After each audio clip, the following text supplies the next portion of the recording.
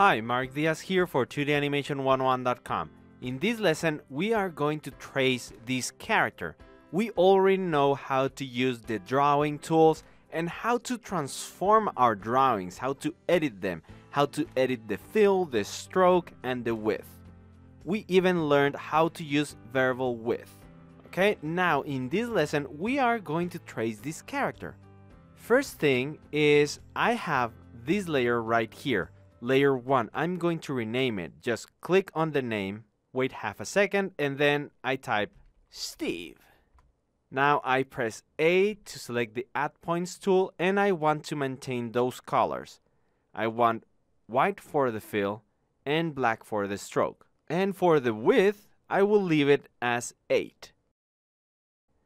Now, let me zoom in.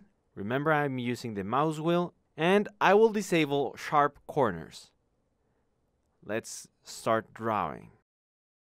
Okay, so I have the shape and I know how to transform it. I just press T, then Ctrl to deselect and move some points around. And if I want, I can play with the curvature tool. I just press C and move the points as I need them. Actually, this point right here is going to be deleted. And just increase that one. Let me fast forward this little process. Now, one tip is that the less points you have, the better, because it's easier to animate. Okay, and now that I have the shape I want, I just, with the transform tool, click on the shape, press Ctrl D, and randomize from 0 to 250, and just use a version that I like. Maybe I'm going to drop this number a little bit to maybe 200. Yeah, I think that's better. And there I have it. If I want, I can just press W and fix some details if in case I want to make some changes. That's it. Let me press Ctrl U, and this is what I have so far. I press Ctrl U again, and you know what? I'm deciding that I don't like the black. So what can I do? Well, remember, if you use the transform tool, select the shape, and you want to change the fill or the stroke, you won't be able to affect anything. Look, the style is disabled. So for that, remember, we need to use the fill tools. The first one, which is the shape selector tool. Now I can click on it, and now I can change the stroke. Let me change the stroke to maybe some gray. There, I think that's better. Now I press Ctrl U again, and I'll draw the face. I will trace this face. And for this, as you can see, we have some shape here, right? But there's no line in here. So I'm going to draw a shape like this, okay? And then I'm going to hide the line using a new tool. Okay, I'm going to introduce you to a new tool. Let's do that. Let me use the Add Points tool and draw that shape. There. Maybe use the Transform tool, Control click on an empty space, select that point and delete it. The less points you have, the better, remember. Okay, now I want to hide an area, actually from here. I want to hide this section right here. How do I do that? Well, I can press H or select one of the fill tools, which is the Hide Edge tool, and then just click to hide the edges. There. And then I can just press W or select the Width tool and make this go to 0. Okay? Let me press Ctrl W, and well, maybe bring this a little bit up. Great. Now I'm going to use circles for this. Just select the shape tool, use the circle, and I will disable auto stroke. I just want to fill, and the fill will be black. Then I can click and drag, and that creates an ellipse. You see, if I hold Shift, that constrains and creates a circle, right?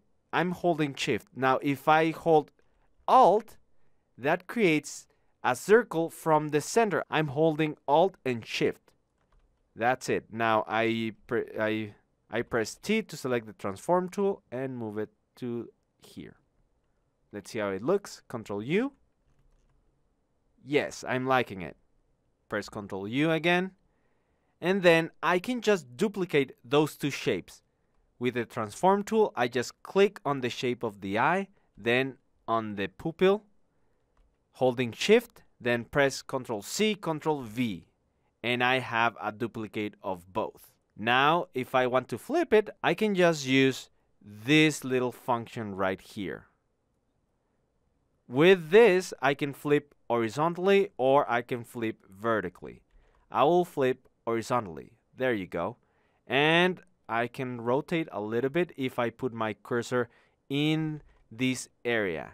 You put it there and you will see that you can rotate your image. Now let's put it in the correct place. And then just move the pupil to its correct place, right here. I press Ctrl U, and I'm liking it. Press Ctrl U again, and then let's draw the smile. I use the Add Points tool, and then draw this kind of insecure smile. Now, in order to have the fill and the stroke affecting, I need to close this shape, so I will close it. Bing. And because I just created it, I can change the fill. Let's change it to white. Only when you just created the shape. If not, I would have to use the shape selector tool. Okay, now let me use the curvature tool. Control click on an empty space and make this point sharp and also this one. And then I just press H and hide this line. I can also select it from the fill tools, the hide edge tool. Okay, it's working. Now I'm going to create this little expression lines. But first let me change a little bit the width. I press W and bring this down a little bit. Just make some changes there and then I'm ready to draw the expression lines. Just click. Now be careful. I don't want to weld this. If I release my mouse here, it will add to that shape. I don't want that. So for that, I can hold Alt to disable the auto welding, you see? Now let me show you something that can happen and some problems that can be fixed. As you know, you can follow the instructions up here and use the Alt key, okay? But there's a danger by using the Alt key. Right now I'm holding Alt key, okay? Yes, everything looks normal, right? But then I try to connect the points and what happens is not creating a shape. Why? Well, let me zoom in. Let me show you why. The points, I can try to, okay, just change the curvature. Well, it's not changing. It's not working. Why? Because, look, those 2 points are not connected. And actually, nothing is connected. Why? Because I was holding Alt the whole time. Okay, so let me delete all those shapes. So the way to do it is, yes, using Alt. Let me use the Add Points tool. Yes, you use Alt, but only here. You just click and drag, and only in this little moment, I'm going to hold Alt, then release the click. Now I release the Alt key and keep drawing. But this is important. You only have to use Alt only 2 points that you don't want together. Then you release Alt and you continue drawing all the other points. Okay? Let me do that again. I use the transform tool. Delete. I use the Add Points tool. Then I click and drag. I hold Alt only in this point. Alt. Release the click. Then I release Alt. And then I again click and drag from that point. Great. Then I press H to hide all the edges I don't want. Then use the curvature tool and bring, actually, sorry, let me press Ctrl click and then bring the curvature of those all the way down and maybe bring this up. Then I press W and bring those shapes like this. Maybe. Now this is tricky. I have to zoom in to change the width of that little line. And now to keep things very simple and very quick, I can just click on that shape, copy, paste, and flip it. And this will be the one I use on this side. And remember, you can rotate it. And if I want, I can use the transform points and put this in place. Whoops, careful selecting points you don't want. Now let me press Ctrl U to see how it's going. Great. Now, when you want to preview your work, those lines, you see the sketch lines right here. If you want to hide all the little points, all the vector lines and points, you can use a very cool shortcut. You can press Ctrl Shift C, and that hides the curves. And then I press Ctrl Shift C to keep working, okay? Or you can also uncheck this Show Curves checkbox. Click on it, okay? You can enable or disable it, or press Ctrl Shift C, which is what I use. So I'm liking it so far. Let me bring them back, press Ctrl U, and I can keep drawing.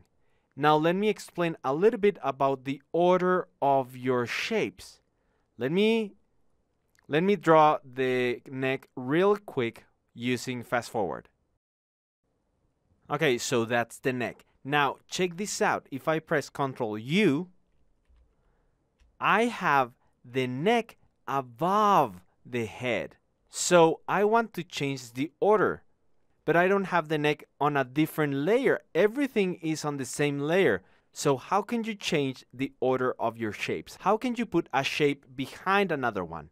Well, very easily with the shape selector tool. Just click on it, select the shape you want, and then press up or down and you bring it back. If I press up, I bring it forward, or I press down and I bring it backwards. There you go. Now let me select the transform tool and hide the curves. Now if I want to preview it, you will notice that there is this little shape here.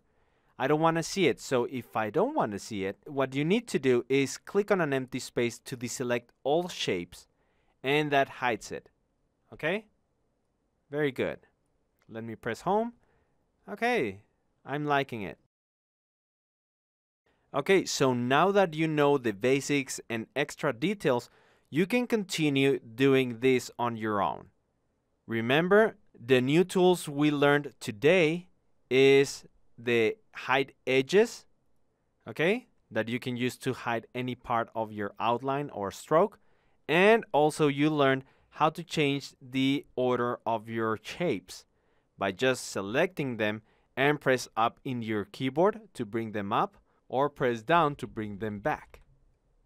Okay, great. Now I'll continue drawing this character in fast forward. Oh, but just a quick note, try to have every part in a different shape. For example, the left arm should be separated from the body, like the right arm right here. Because when we do animation, I want to separate those shapes in different layers. Okay? Of course, if you want, you can create a new layer, a new vector layer, and then start drawing, right? But just as a personal preference, I like to draw everything on the same layer and then I separate it. You can do it however you want. I will just draw everything on the same layer, okay?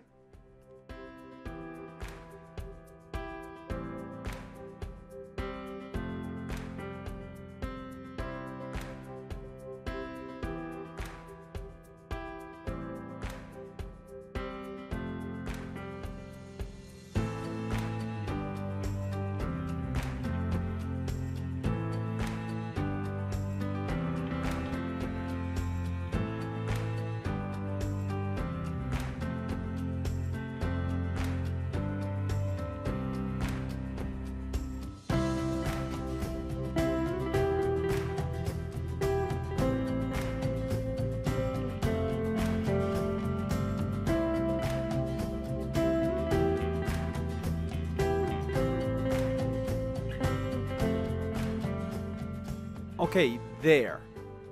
Now, some things I did to save time is that for the shape of the legs, I just used the exact same shape. I just take the right leg, Ctrl copy, and then paste it. These are two exact copies.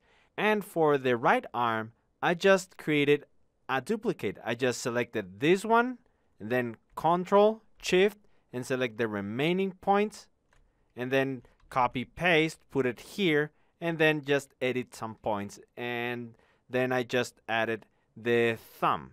Okay, you see those two, the left and the right, are exact copies, except for some points here that I moved, and then I just added the thumb. Okay, and so we have a character. Oh, and by the way, another way to previewing, you can press Ctrl Shift C to hide the curves, right? Or you can also use the eyedropper tool. This one of the layer tools. You can click on it, and that shows you a cleaner version of your work. I just access it using the letter N, and then I can press T and continue working, and then press L to preview my work. Okay, great. That's how you trace a character.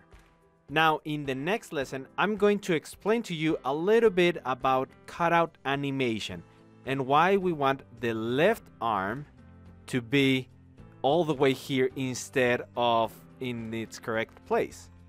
Okay, all of that will be explained in the next lesson. See you there.